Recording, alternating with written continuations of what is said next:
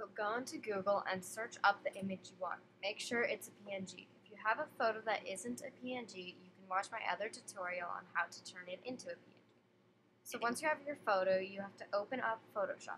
I am using Photoshop CC in this video. Once you open up Photoshop, go to File and click New. Set the width and height to 0.5. If you want a bigger cursor, then set the width and height to 1. Now after this, go into File and then Place and choose the photo you want. Now you can resize it and do whatever you want with it.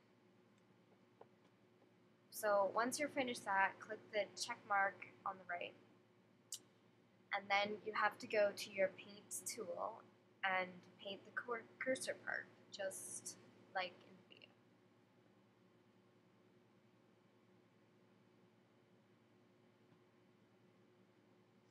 Just like that.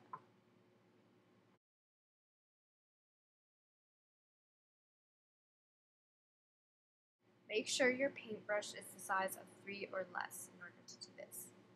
So now you're just going to save it as a PNG and you can title it whatever you want. So I titled mine Mango Cursor. So now you're going to go on to a website called TinyPic and upload your photo onto it.